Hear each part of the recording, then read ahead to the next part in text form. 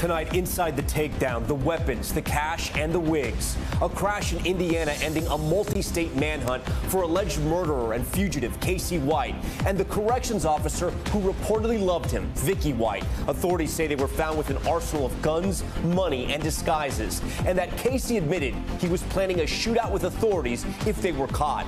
The deputy turned fugitive dying from a suspected self-inflicted gunshot wound, the move by police that may have saved countless lives.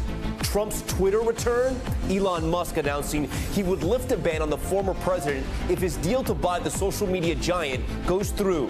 The apparent about-face from Twitter's founder and former CEO who initially banned Trump. What he's saying tonight. Also, President Biden on defense as gas prices hit another record high. The president saying fighting inflation is, quote, his top domestic priority, but adding his administration is not to blame. How he now plans to help ease the strain on Americans' wallets. Mario Batali acquitted. The celebrity chef found not guilty of sexual misconduct after he was accused of groping a woman at a Boston restaurant. The harsh words from the judge during the trial. Prime Minister rescued. Protesters swarming the home of a leader as deadly protests erupt in Sri Lanka's capital. The military now forced to take over. And ads on Netflix? The streaming giant hinting at commercials after its first loss in subscribers in more than a decade, when the major change could hit your TV. Top story starts right now.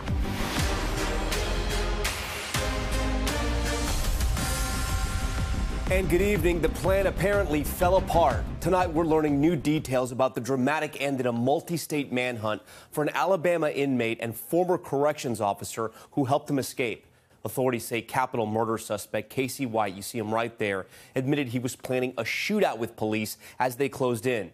However, his plans were hampered after U.S. Marshals used their vehicles to push the duo's stolen Cadillac into a ditch after a brief pursuit. Vicky, who was a decorated officer, dying from what appears to be a self-inflicted gunshot wound.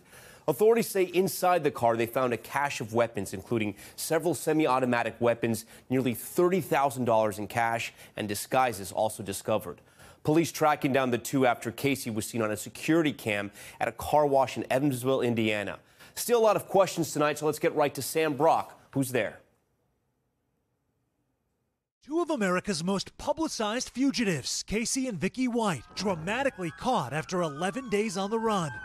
Their Cadillac crumpled after a short-lived pursuit from police in Evansville, Indiana. Members of the U.S. task force basically rammed the vehicle and pushed it into a ditch. And we later found out, had they not done that, the fugitive was going to engage in a shootout with law enforcement. An arsenal of weaponry found in the car. We could hear her on the line saying she had her finger on the trigger. But the only person to fire a shot, the highly regarded corrections officer Vicky White, set to receive the Employee of the Year award next week, who took her own life before deputies could reach her. U.S. Marshals telling NBC News Casey got out of the car, surrendered, and said, "Please help my wife. She just shot herself in the head, and I didn't do it." Authorities say there is no indication the two were married, though they were clearly disguising themselves quite masterfully with wigs and glasses. Tristan Berger was staying at the same Evansville motel right down the hall following the case and had no clue. And you definitely saw her? Yeah, definitely saw her. Yeah, Hair she was dyed. walking around, hair dyed, everything. Officials ultimately getting a crucial tip from James Stinson, an Indiana car wash owner. That truck was sitting right there. Who spotted an abandoned Ford F-150 with Tennessee plates early in the week. I said, this is probably that guy from Alabama. As soon as I seen him, I mean, the windows are down, keys in ignition, perfectly good truck. There's also the question of why park the car here. Of all the places Casey White could have left his truck, he picked this bay at a car wash next to a sign that says security cameras in use. That security camera capturing the image of Casey that broke the case. All right, Sam joins us now from Evansville, Indiana. So, Sam, after Casey White was taken into custody, what did he tell those U.S. Marshals about their plans? Right, so the sheriff didn't want to divulge a lot, Tom, about their conversation, except when I asked specifically how did he know that Casey White was planning on engaging officers in a shootout, and his response was because he told us so. He said, I am willing to risk my life, as was Vicky, in order to do that. And we also know that there were 5 guns found inside of the car. We talked about this last week. One of them was an AR-15, one of the reasons that was raising levels of concern, Tom. A serious arsenal, no doubt. So what is next for Casey White? So he waived extradition, which means he's on his way to Alabama right now. If you can believe this, tonight, Casey White is expected to appear before a judge again at 9:30 or 10 o'clock at night. It's going to be his initial appearance, with an arraignment then coming in the next several days. Casey White is also still expected to be on trial for murder starting in June, Tom. Sam Brock with the latest on a wild story. Sam, thank you for that. Next tonight, the major move from Elon Musk. Could former President Trump return to Twitter? Musk announcing today that he would reverse Trump's ban and allow him back on the platform if Musk's acquisition of the social media site goes through. Jacob Ward has the latest.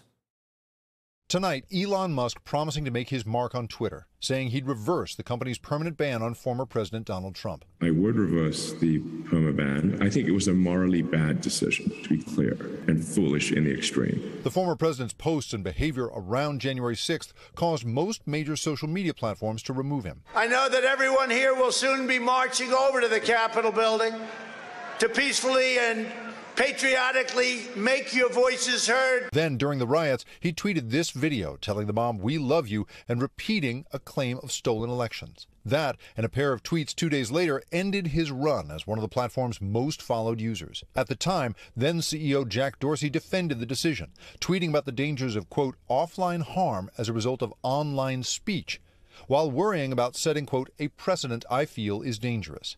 Today, Dorsey said on Twitter that he agrees with Musk that permanent bans, quote, don't work, although there should be exceptions for illegal behavior. On Tuesday, Musk argued that the permanent ban has not had its intended effect. Banning Trump from Twitter didn't end Trump's voice. It will amplify it among the right. And this is why it is morally wrong and flat out stupid. But research from Signal Labs at the time found that misinformation about election fraud fell 73% on Twitter in the weeks after Trump was kicked off. Trump's ability to broadcast his message has been limited to television appearances, YouTube, and Truth Social, the small social media company he founded as an alternative to the platforms that banned him. And other figures who've been banned from the largest social media platforms, like Milo Yiannopoulos and Laura Loomer, have more or less disappeared from the national stage, according to those who study deplatforming. What we have found is that the audience is thinned considerably. Their revenue streams decline.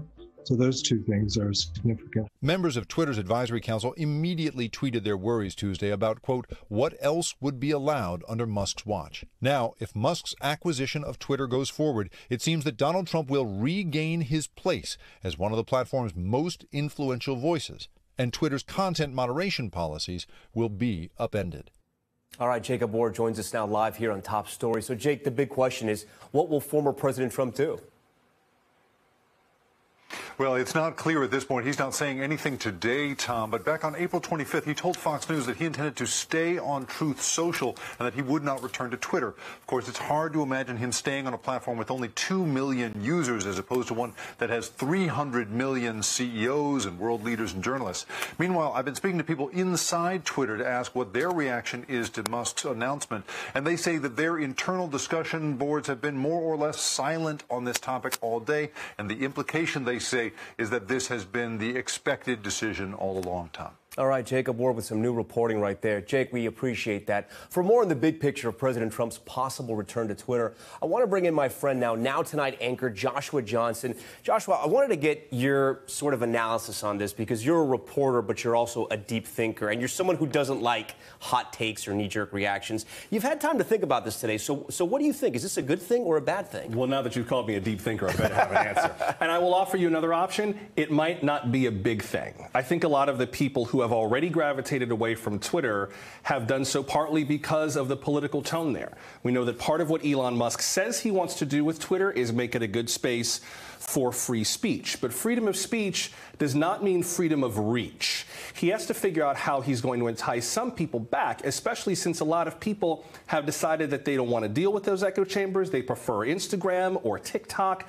A lot of the online world has already kind of moved on from Twitter. So even if Donald Trump came back today, it could just be a lot of the same sort of circling the drain, shouting him down. People could block him or move on with their lives, but I'm not even sure that it would have much of an impact in the net effect. I want to circle back to that point, though, but before I do that, I want to bring up what Jack Dorsey said, the founder of Twitter, co-founder, former CEO. And again, he was part of the team that banned Trump initially. And he wrote in part, he weighed in on this saying there are exceptions, but, quote, generally permanent bans are a failure. Again, Dorsey was Twitter CEO at the time Trump was banned. One of the most powerful people in social media. He's going to make close to $1 billion, I think, off this deal with Elon Musk. I do want to say that. Why do you think he sort of had this about face? Well, I think there's something about Silicon Valley, and I lived and worked in San Francisco for a long time before I came back east. And there's something in the mentality of tech that wants to create kind of a perfectly engineered social solution to societal problems. And I think it remains to be seen if an organization like Twitter can even do that. The United States of America has not figured out free speech, and we pioneered the First Amendment. Right. Plus, I think we need to remember, as Jake Ward rightly said in that piece, that a week after the insurrection, Jack Dorsey said he believed it was the right decision for Twitter and referred to offline harm as a result of online speech. So the idea that Twitter could create a space where that kind of engagement leads to whatever idea they have about what free speech could be is questionable at best, as if Twitter is supposed to be the linchpin of those spaces, or even can. We're still trying to figure that out on my show, on this network, how to do that. So the future of that is as yet unwritten. And to circle back, and I think you're right, because Twitter shouldn't receive all the blame, right? Because there's a bigger issue here. You say this might not be a big thing if he does come back, but then it comes to us, right? The media, the mainstream media, if you will, and how much amplification do we give his tweets? So what happens then, right? Because we've seen it happen before. President Trump would tweet something while he was president, while he was campaigning, and then the news media would pick it up. It's called earned media, and he got more than any other politician on the planet. So my question to you is, can our colleagues, can they not taste that? They've had a taste of that so far. Will they go back to that apple? Will they basically want to take another hit of that? Well, here's the beauty of where we are now as opposed to before. I think partly because of the way that technology has exploded. People can sort of pick their silos. Like, if you want something more opinionated, we're not the network for you, right? If you want news and analysis, NBC News Now is perfect for you. But you can go a few channels down on Peacock and you can watch SNL sketches all day long. Like, the idea that there's only one way to hear these messages has exploded in the time just since January 6th. So even if he came back, and even if every network blanketed the airwaves with everything he tweets, because technology has moved on, there's no way to know that the impact would be the same at all, because people are now more savvy in terms of what they want. And the responsibility for us is to figure out how to meet people wherever they are, so that if we are what you choose to consume at this moment, we're here. If not, you can go back to streaming SNL. I think those are the two big unknowns. Will people be interested in it? And the other question is, will journalists take the temptation? If there's news, you got to put it out there. But if there's not news, how much amplification do you give it? Exactly. Joshua Johnson, love having you on. Going to have you on again. You can, of course, catch Joshua's show now tonight on News Now, weeknights at 8 p.m. Eastern. All right, we want to transition now over to Washington and skyrocketing inflation at 40-year highs, driving gas prices to another record. President Biden today declaring it, quote, our top economic challenge, saying he understands the frustration while reminding of the global impact of Russia's war in Ukraine and the pandemic. Peter Alexander reports from the White House. For Americans on the road tonight, another speed bump. Gas prices today reaching a new all-time high. They're horrible. They're ridiculous, man. Can't, seem like you're working for gas. Regular unleaded now averaging $4.37 a gallon. And President Biden is again trying to highlight his efforts to slow the spike. I'm taking inflation very seriously, and it's my top domestic priority. I know you got to be frustrated. I know. I can taste it. Inflation now at a 40-year high. Prices surging on gas, groceries, and rent. Auto repair shop owner Wilson Halley says prices for parts are so high it's costing him business. The customers aren't coming in because the prices are too high and they have to hold off on the repairs. They'd rather drive without the repairs than come in and pay the price. Correct. And single mother Yolanda Alexander tells us she now has to work multiple jobs. I could go in a grocery store and spend $60 and I'm looking like, what did I purchase? For groceries and higher rent. One paycheck now just covers the rent. I shouldn't have to work 3 jobs just to do the extra. One job should suffice. But tonight, President Biden says he's not to blame for prices that have been skyrocketing for nearly a year. I think our policies help, not hurt. And taking aim at former President Trump's MAGA movement and its allies. The MAGA Republicans are counting on you to be as frustrated by the pace of progress, which they've done everything they can to slow down, that will hand power over to them. But tonight, a top Republican is blasting the president. Let's look at the Biden agenda right now. We have 8.5% inflation. We've got the highest gas prices ever. So, I mean, he doesn't have any ideas. All right, NBC News Chief White House correspondent Peter Alexander joins us now. So, Peter, tonight everyone is bracing for those new inflation numbers tomorrow. What can we expect? Yeah, that's right, Tom. So the question is whether those inflation numbers are topping out or continuing to rise. Right now, we're above 8%. Today, the president told me that one thing he's weighing is whether to lift former President Trump's tariffs on Chinese products that could help lower costs here. The president will be watching closely when those numbers come out tomorrow. We heard from the Treasury Secretary today saying that she expects this volatility to continue into the future. Tom. All right, Peter Alexander for us at the White House. We're going to turn now to some severe weather in the forecast and the growing fire threat there in the West. New video showing the extensive wildfire damage. Look at that in New Mexico as strong winds continue to fuel the flames. The biggest blaze burning more than 200,000 acres so far. Officials say it's only 39% contained. NBC meteorologist Bill Cairns joins me now on set live tonight here on Top Story. And Bill, we see your board's on fire right there. It's exploding.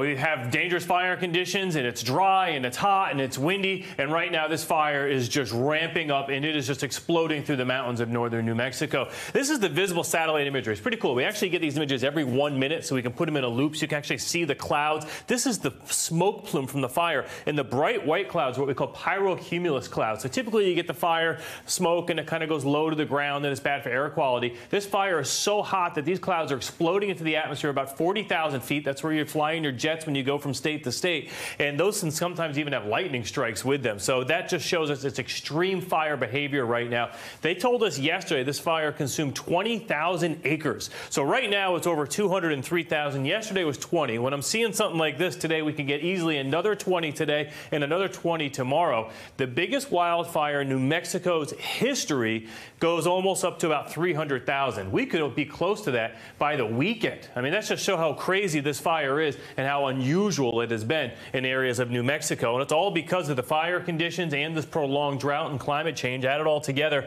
and you get the recipes for things like this. So tonight and tomorrow, still looking at red flag warnings. The rainfall in this region has been about 5 to 25% of normal, and that's not just New Mexico, by the way. And the summer outlook from California all the way to the plains is for increasing fires and bigger fires than normal. So we'll keep an eye on that. And as far as tornadoes go, we do have a tornado watch for our friends in areas of Wisconsin. We do have from Texas all the way through West Texas severe thunderstorm watches. And finally, and this has been a huge issue, I mean, the next map, this big storm off the East Coast. And Tom, let me end with this video off the East Coast sent to us from the Cape Hatteras National Seashore. This was one of 2 homes today that the ocean consumed. Persistent flow, rising sea levels, and these large waves. The Outer Banks are going to be one of the first locations in all of our lifetimes that will eventually be uninhabitable. Those homes were deemed unsafe. The people were not in them, but that home is now lost to the ocean. And built on stilts right there. It's still not able to withstand that. All right, Bill, we thank you for that. We head overseas now to the war in Ukraine, where Russia is ramping up its attacks in Odessa. 7 missiles fired into the port city that had been relatively unscathed in the war so far. President Zelensky warning the blockade of ports like Odessa could threaten the world's food supply. Kelly Cobier is on the ground for us. Tonight, the crucial southern port city of Odessa in the crosshairs again. Ukraine says Russia has fired 7 missiles at the city, hitting a shopping center and warehouse, killing a security guard. This facility has nothing to do with the military, Odessa's mayor said. There are no ammunitions depots here and never have been. Several buildings have been reduced to rubble. Odessa, almost untouched in the first 2 months of war, is now being targeted nearly every day. Tonight, Ukraine's President Zelensky warning the Russian blockade of ports like Odessa is threatening the world's food supply. Ukraine produces about 20% of the world's high-grade wheat used to make bread. The UN says nearly 25 million tons of grain is now stuck in silos, while the war still rages across the east. Anna and her husband told me they fled their home city of Severodonetsk, now under constant Russian shelling. There was no gas, no water, and my best friend was killed when she went out to find water. I'm so sorry. It's so hard to bear, she says. She told me her husband lost his eye when he was 10 during the siege of St. Petersburg in World War II. Now both living through another war. Who do you blame? Putin, of course. It's Russia. We didn't invade anyone, she says in Russian. Even though we're old, she told me, we still want to live. Anna and her husband are now among the more than 12 million Ukrainians displaced by this war. And the United Nations says the vast majority, nearly 8 million, are still here in Ukraine. Tom? Kelly Kobiea for us. All right, Kelly, thank you for that. We head down to Sri Lanka, where violent anti-government protests are raging despite a nationwide curfew. The military temporarily taking over power after protesters burned houses, buses, and even swarmed the prime minister's home, forcing the military to go in and rescue him. Kristen Dahlgren reports. Tonight, chaos in Sri Lanka as the government is upended. Violent clashes this week left at least 8 dead, 200 injured, and caused the prime minister to resign. Remnants of burnt buses and smashed vehicles now litter the streets of Colombo, as protesters refuse to let up, continuing to chant anti-government slogans, blaming Sri Lanka's now former Prime Minister Mahinda and his brother, President Gotabaya Rajapaksa, for leading the country into its worst economic crisis in decades. It's a corrupted government. The present regime of Gotabaya Rajapaksa is corrupted, so much so that we don't even have basic health facilities in Sri Lanka. On Tuesday, Sri Lanka gave emergency powers to its military and police to detain people without warrants. Reuters reporting the defense ministry ordered its forces to shoot on sight anyone, quote, looting public property or causing harm to life. Demonstrators defying a nationwide curfew swarmed the entrance to the president's office for the 32nd day, demanding he quit. He has not yet. But just hours after defending the government, his brother, the prime minister, resigned as his supporters hit protesters with wooden and iron poles in front of his offices. More than a dozen houses belonging to leading politicians were vandalized. Local TV also showed protesters toppling buses and pushing cars into the water. The protests had been mostly peaceful up to this point. Now, yesterday was a marked change in that peaceful nature of the protests. But it was provoked by the fact that the prime minister, upon resigning, had his thugs outside his office beat up on peaceful protesters. For months, Sri Lanka has suffered prolonged power outages, some lasting 20 hours, and shortages of essentials like food, fuel, gas, and medicine. The island nation of 22 million, stuck in an economic crisis, now adds another challenge: an embattled president and a question over who might take over as prime minister. Who would want to try to take over the reins of the government when you have angry protesters in the street? Kristen Dahlgren, NBC News, London. We thank Kristen for that. It's still ahead tonight, the deadly police shooting back here at home. Newly released body cam footage showing the killing of an unarmed black man in Oklahoma. The criminal charges those officers are now facing. Plus, rapper Young Thug arrested on gang charges, with the Grammy winners accused of and the other big name indicted. And celebrity chef Mario Batali acquitted today in a sexual misconduct trial. Why the judge said the accuser had credibility issues. Stay with us. Top stories just getting started this Tuesday night.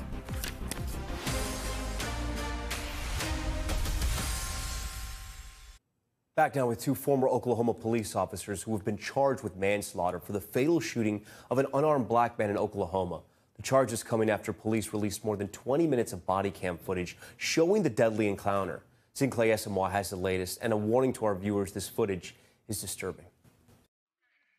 Tonight, two former officers charged with fatally shooting an unarmed black man. On Friday, the city of Lawton, Oklahoma released edited body camera video that appears to show 29-year-old Quadri Sanders shot by Nathan Ronan and Robert Hinkle in December while his hands appear to be up. New 911 calls offer insight into the incident. Y'all have been called out to the house several times for violation of protective order. He's in the house right now with a gun. The caller phoning with dispatchers at least 4 times. I'm just trying to make sure there's somebody on the way already because it's been 25 minutes and he's still in the house with a gun. The Lawton police responded. Officials say Sanders went out a side door before emerging through the front of the house. Sanders appears to pause in response to officer commands. He does not flee and does not appear to have a weapon. Sanders, with a baseball cap in his hand, seemingly complies, then is shot. He falls to the ground, his hands raised over his head. We've paused the graphic video, but you can hear rounds of gunshots fired again while Sanders is on the ground. The officers appear to stand over a dying Sanders for about 2 minutes before mentioning medical aid. According to police, he was pronounced dead at the hospital. After, the officers asking one another, "Did you see it?" Initially, the police department says the officers were placed on paid leave, then terminated after an administrative investigation. Now, after a months-long criminal investigation, those 2 officers, Ronan and Hinkle, charged with first-degree manslaughter. He was shot multiple times while trying to comply with the lawful commands from the police officers. Sanders' family has hired prominent civil rights attorney Lee Merritt. What does justice look like for the family? Well, this is an officer who was already involved in a previous shooting. We plan to pursue that justice in the form of a federal civil rights suit. But more importantly, we need this officer to finally go to jail for his crimes. In 2021, former Officer Ronan was involved in another unrelated fatal shooting of a 24-year-old black man, Zontarius Johnson. In this edited body cam video released by police, Johnson is alleged by police to have raised a 9mm gun in then-Officer Ronan's direction during an on-foot police chase. He was fatally shot by Ronan. Ronan then cleared of wrongdoing by the county DA, but Johnson's mother continues to speak out. And when I found out it was the same officer, it just broke my heart. It just broke my heart because I feel like all this could have really been avoided. The attorney for both former officers alleges they were familiar with Sanders due to previous unconfirmed police contacts. The medical examiner tells us that he had 12 gunshot wounds. What's your reaction to that? The overkill given in this situation is really shocking to me, and it has really set this family back. All right, Zinkley Asamoah joins us now live. Zinkley, you know, that story, I mean, it is disturbing to watch all this, but I want to make sure we clear things up for viewers here. Both 911 calls came in claiming that he had a gun, but what happened when officers actually, you know, approached him? There was no weapon, and they never found a weapon on him? That's right, Tom. So the caller called dispatchers about 4 times, and in that call, we hear the voice of a woman saying there is a man armed inside the house. However, when officers arrived, he was not armed. Police did say that after they found a gun near the front door, however, the only thing in his hands were a baseball cap, Tom. And so that's what has a lot of people focused on this. We do know that the 2 former officers are scheduled to be in court in August for first preliminary hearings. And we know, as we heard, that they've been involved with other officer-involved shootings. So it's likely that this will go on for quite some time. And the city, of course, is grappling with what's really disturbing footage, Tom. Yeah, it is. Okay, Zinkley Asamoah for us tonight. Zinkley, we appreciate that. Still to come, the Coast Guard rescue, the tense moment showing one crew battling heavy seas to bring sailors to safety after a rogue wave hit their boat. We'll be right back.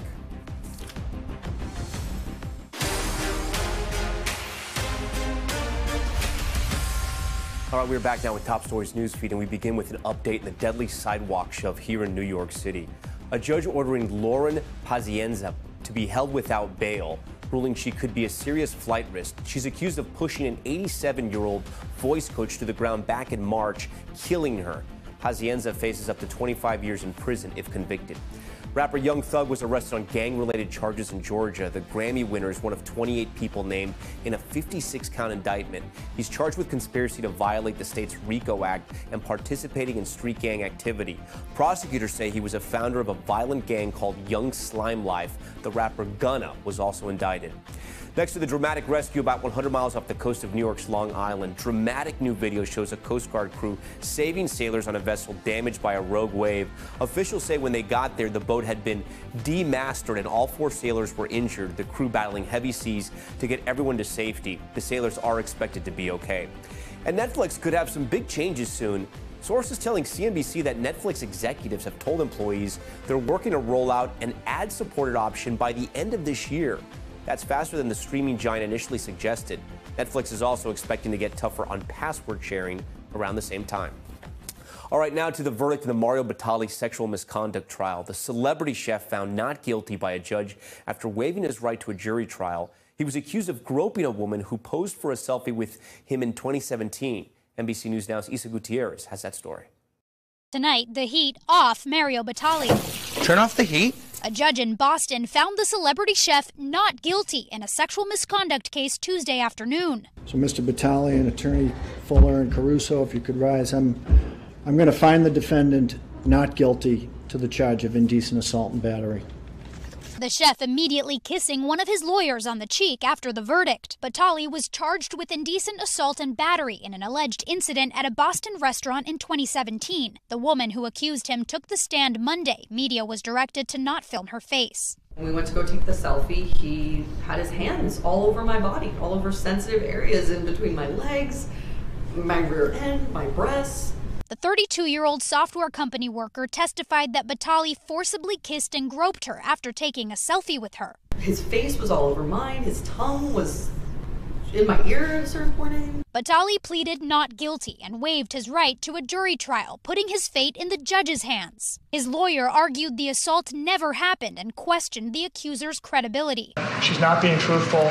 This has been fabricated for money and for fun. For nearly 2 decades, the Italian-American chef was known for Food Network shows like Iron Chef, Molto Mario, and his signature ponytail and orange Crocs. This is the first one we're going to make. It's called sagnatielle, which is a very specific noodle. In 2016, Batali was even the featured chef at President Obama's final state dinner. The 61-year-old's fall from grace began a year later when Eater, New York reported accusations of sexual misconduct from 4 anonymous women in the midst of the Me Too movement. The women said Batali groped them and made inappropriate comments of a sexual nature. Do you have any recommendations for wines that should be served cold? I have several. In response, Batali was fired from ABC's The Chew and took a leave of absence from day-to-day operations of his businesses. Batali issued an apology acknowledging the allegations, saying they, quote, match up with the ways he'd acted. The apology also included a recipe for pizza dough cinnamon rolls. P.S. in case you're searching for a holiday-inspired breakfast, he wrote. Later in 2018, new allegations from several women who worked at the Spotted Pig, a New York City restaurant where Batali was an investor and frequent guest. In interviews with CBS's 60 Minutes, the women alleged Batali had sexually harassed or assaulted them. I was on his lap, kissing him, like he was kissing me. She says she woke up around dawn in a room on the 3rd floor of the building.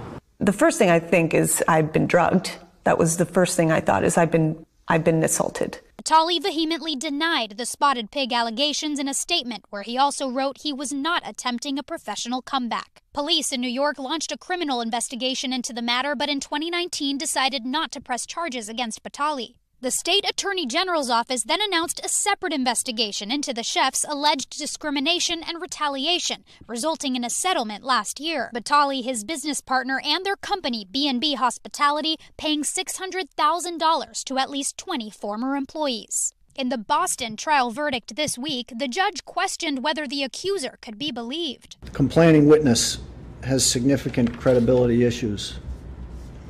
Those issues were highlighted in her testimony. He cited outside incidents, a plausible financial motive, and inconsistencies between her story and the selfies of her and Batali from that night. The pictures tell 1,000 words. NBC News reached out to Batali, his accuser, and their representation for comment and did not immediately hear back.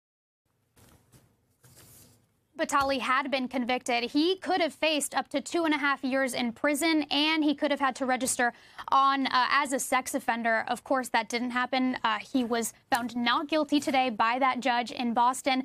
Still, though, despite this verdict, Tom, it is unlikely at this point that we're going to see him back on TV, back at restaurants anytime soon, because keep in mind, Batali really took, again, a big step back professionally 2 years before he pleaded not guilty in this particular case, given the many allegations.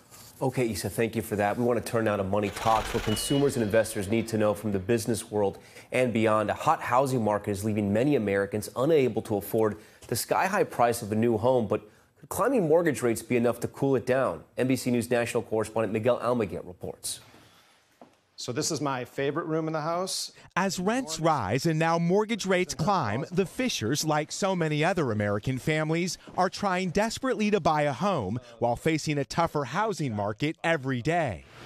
Nice. With low inventory and record high prices, if they wait any longer, their 30-year fixed mortgage could tick up even higher. We're definitely willing to make more sacrifices than we were at the beginning. The typical mortgage payment in March was $1,700, up nearly $400 from a year ago. Yeah, you kind of don't know when it's going to end with the mortgage rates rising. With inflation going up too, I mean, everything's getting more expensive. Though the housing market remains hot, there are some signs of cooling. The average 30-year fixed mortgage rate has now climbed to 5.36%, up 2 points from a year ago. That's led to an 11% drop in new mortgage applications. Still, many prospective homeowners are lowering expectations and raising budgets. It's definitely squeezing some people out, but again, demand is still there and it's great, far exceeding supply. To get their foot into the door, families aren't just willing to pay more for less. Many are turning to adjustable rate loans, where the interest rate can change after 5, 7, or 10 years. We think in 2022, with higher mortgage rates, that'll cool down somewhat. We'll be back to more typical market conditions. But after losing on multiple offers, the Fisher family wants to buy now in order to save later, or else they worry their American dream could become a nightmare. Miguel Almaguer, NBC News, Los Angeles. We thank Miguel for that. For a closer look on what's going on in the housing market right now and a bit of positive news, if you will, I want to bring in CNBC's real estate correspondent, Diane Olick. Diana, we heard a lot of bad news there in Miguel's report, but there is a bright side when it comes to housing inventory. What are realtors seeing out there right now? Well, Tom, Realtor.com actually just reported its April numbers, and it showed that the supply of active listings was still down about 12% year over year, but that was actually the smallest annual drop we've seen in 3 years. And then they looked just at the last week in April, and supply was only down 3%. So their chief economist, Danielle Hale, said April data suggests a positive turn of events is on the horizon for weary buyers. Of course, weary buyers are now facing not just high home prices, but rising mortgage rates. And that's, in fact, what is actually helping the supply. Higher mortgage rates are sidelining some buyers and consequently slowing sales, which leaves more on the market. Right. It's definitely not a buyer's market just yet. Where are you seeing supply go up? What parts of the country? Well, actually, a few markets are already in the positive. That's Phoenix, Kansas City, Detroit, Memphis, and even Austin, which was a super hot market during the pandemic. But most markets still have fewer active listings than last year, and some of the biggest drops are in Chicago, L.A., Miami, Raleigh, Seattle, right here in D.C., and Boston. And even so, I spoke to an agent in Boston who said she's having some very difficult conversations with her sellers because even with slow supply, today's buyers no longer say the sky is the limit on price. So you have to get a little more real than that, Tom. Yeah, so I'm sure there's a reality check out there. So I guess the million-dollar question is, will more active listings finally take some of these heat off these crazy high home prices, or is it going to take more and more time? Yeah, the short answer is maybe. Prices usually lag sales by about 6 months, and we've seen sales drop for about 5 months now. You also, though, have higher mortgage rates, which tend to lower prices, Here's the big issue, though. Demand is still very strong. You've got that huge millennial group still wanting to buy homes. And while supply is starting to increase slightly, it's still very low historically, especially at the entry level. And that's really where we need to see the supply most. Diana, before you go, you mentioned mortgages. Talk to our viewers about these ARM loans we just heard about there in Miguel's piece, these adjustable rate mortgages. A lot of these ARMS loans came up when we were talking about the great housing crisis in 2008. So what's the difference this time around, and what do viewers need to know? Okay, these are not the ARMS of 2008. I repeat, not the same ARMS. There are very strong underwriting on these ARMS. You have to have down payments. You have to have good credit scores. You have to actually be able to pay the loan off, which back then you didn't have to. Also, you have to remember that adjustable rate mortgages can be fixed for 5, 7, 10 years. So that's a fixed rate time. They will adjust to the market once those terms are up, but they offer much lower interest rates for that longer term. So if you only expect to be in the house for 7 or 10 years, it's a great option. All right, Diana Olick for us. Diana, we thank you for that. Next, today is the first ever National Fentanyl Awareness Day, an effort by the DEA to spread the word about the synthetic opioid that now accounts for nearly 2/3 of all overdose deaths in the U.S. Kate Snow tonight on the simple tool advocates say can prevent these deaths, and they're giving it away for free. On a recent Friday in L.A., students from USC were handing out free kits used to test drugs for the presence of deadly fentanyl. One line means there's fentanyl present, which means you don't take the drug. Their harm reduction group is called TACO, Team Awareness Combating Overdose. Madeline Hilliard founded TACO in 2020, following a year when a dozen USC students died of an overdose. She and co-founder Jack Elliott were neuroscience majors and saw a need to educate. Our goal is to remove any and all barriers so that you have absolutely no reason not to be testing your drugs. They've handed out 10,000 free test strips at campuses across California and now shipped to schools around the country. Students can also use an app to have strips delivered within 10 minutes for 1 cent plus delivery. Fentanyl is a big deal because you can take it accidentally. There could be a couple grains of sand size amount of fentanyl in your drug, and that can kill you. Of the nearly 100,000 overdose deaths between June 2020 and June 2021, 64% were fentanyl related. For people 15 to 24 years old, 78% of deaths involved fentanyl. You want to grab the tip of the strip. We went to NJ Labs to better understand how the test strips work. In the real world, someone testing a pill or powder would dissolve a tiny portion in water. Similar to a home pregnancy or COVID test, we watch for lines. There's only one line. One line means there's fentanyl. There's fentanyl in that product, in that solution. That means throw the drug away. Do you think these tests are fairly accurate? They're fairly accurate and sensitive enough to test very trace low levels of fentanyl. Some states consider the test strips drug paraphernalia and make distributing them illegal. Critics worry they encourage people to use drugs.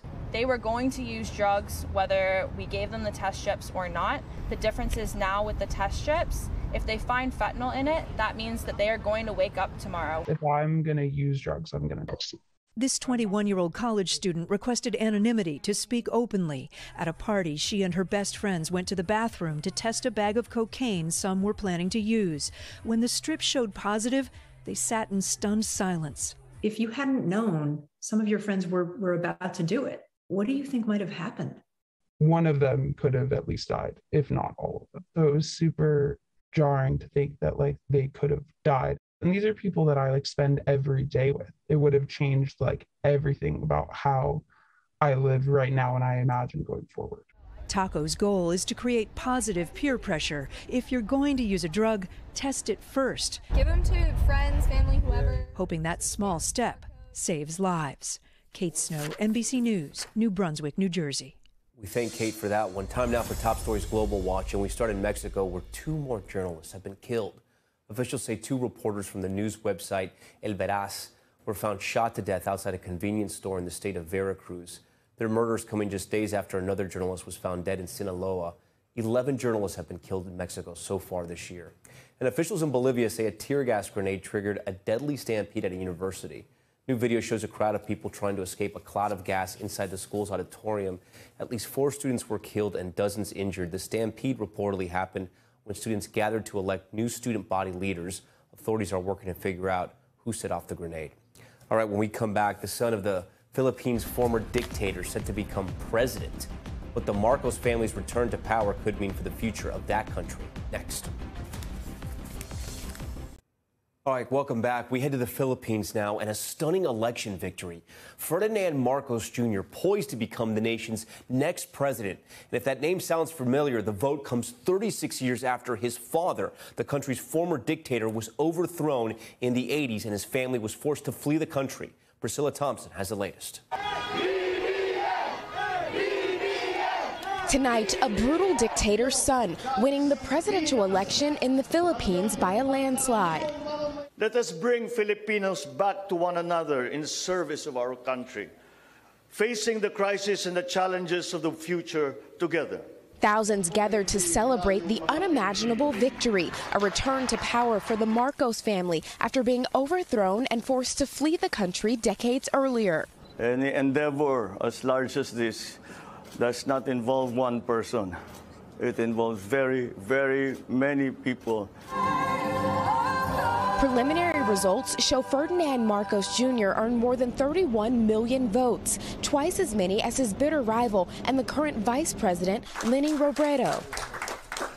The Philippines is moving from one presidential administration that has been accused of being governed in a dictatorial fashion to one that could potentially be that way. It's that alliance and relationship that has left some folks quite uneasy. This is my son, Ferdinand Marcos Jr. Marcos Jr. was a young boy when his father became president in 1965. For 9 years in his more than 2-decade rule, Marcos Sr. declared martial law, a first in the country's history, prompted by an assassination attempt on a chief aide. The proclamation of martial law is not a military takeover. During this time, thousands of labor leaders, politicians, and students were arrested. News outlets shut down, and enemies of the president detained, tortured, and even murdered. The family has also been accused of siphoning billions of state dollars during their time in power, something they deny. The family is believed to have stolen between $10 to $15 billion worth of goods. 15 mink coats, hundreds of handbags, and more than 1,000 pairs of shoes are among the valuables the state has since recovered. Ousted from power during the 1986 People Power Revolution, the family fled to Hawaii, where 3 years later the elder Ferdinand died. The documented report. The family returned to the Philippines in the 1990s, again leveraging their political influence. Their matriarch served 4 terms in the House of Representatives, at one point mounting her own bid for the presidency. Marcos Jr.'s sister, now a senator. Meanwhile, the young boy seen in photos alongside his father all those years ago, becoming a governor, congressman, senator. Ferdinand R. Marcos Jr., having been elected to the position of Senator of the Republic of the Philippines, and is now preparing to take hold of the highest office in the land. What does this win tell us about the direction that the country is heading in? I think what's really interesting to see in the years ahead is really how the Philippines positions itself in Asia as a democratic nation. But as of now, it seems as though the voters have spoken in the Philippines, and they're ready to see what a Marcos presidency is going to look like. All right, Priscilla Thompson joins us now from here in 30 Rock. So, Priscilla, preliminary results also showing a landslide for the vice presidential pick, I understand. Another name that'll be familiar to voters? That's right, Tom. Sara Duterte Carpio, that name likely familiar because she is the current president's daughter, now poised to become the vice president. And it's interesting, in talking to experts about this, they say it may have been those names that thrusted these folks to victory in the first place because it brought credibility to their campaign. They ran on this sort of vague platform about unity, not really getting into any specifics or talking about change. But that is also what has critics concerned, that this could just be a continuation of some of the legacies of their families that some folks say is concerning. Tom? All right, Priscilla Thompson for us. Priscilla, thank you for that. Coming up, COVID delayed a lot of things. For one Marine, it impacted his return home. We'll show you a reunion years in the making after this break. Finally tonight, a brother surprise 3 years in the making. A combination of service and COVID kept the two apart, but not anymore. It's been 3 long years since Texas third grader Brandon Ballard saw his older brother Isaac. Isaac is a Marine corporal stationed in Okinawa, Japan. The pandemic delayed his return stateside. The only way Brandon has seen his older brother was on video. But then yesterday, when Brandon and his classmates thought they were attending a pep rally, this happened. Hey, Brandon. Brandon, who is this? Take a hug. It's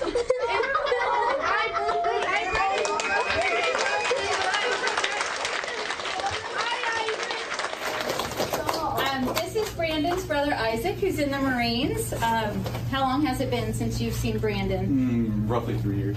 3 years. Wow.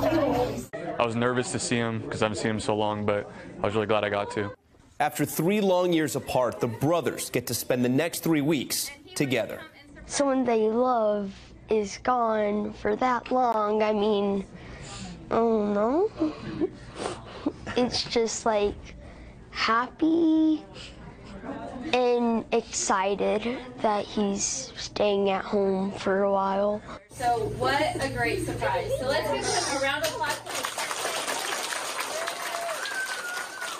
And we're also clapping all the way here in New York. The brothers tell our NBC affiliate in Dallas they plan on spending a lot of time together fishing. That sounds about right. We also want to thank our Dallas station for their help with that story. And we thank you for watching Top Story tonight. I'm Tom Llamas in New York. Have a great night. But stay right there. More news on the way. Thanks for watching our YouTube channel. Follow today's top stories and breaking news by downloading the NBC News app.